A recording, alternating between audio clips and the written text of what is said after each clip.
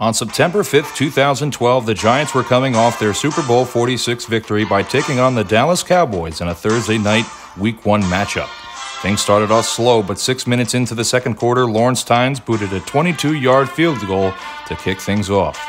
The Cowboys eventually turned a new leaf, however, as Tony Romo threw a 10-yard touchdown pass to Kevin Ogletree, giving the boys a 7-3 lead.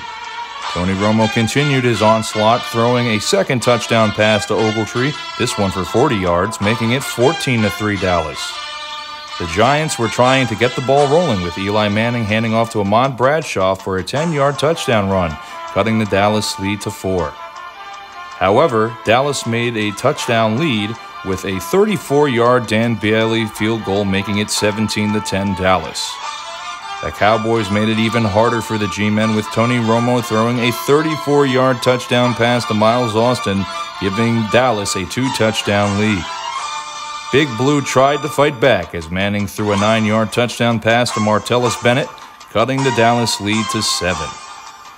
The Giants needed to stop on a Dallas 3rd down and 10 in order to get the ball back, but failed to do so as that pesky Kevin Ogletree gave the Cowboys a 24-17 victory by getting a first down over the New York Giants at MetLife Stadium. This has been a Turn Back Time brought to you by Turnpike Talks.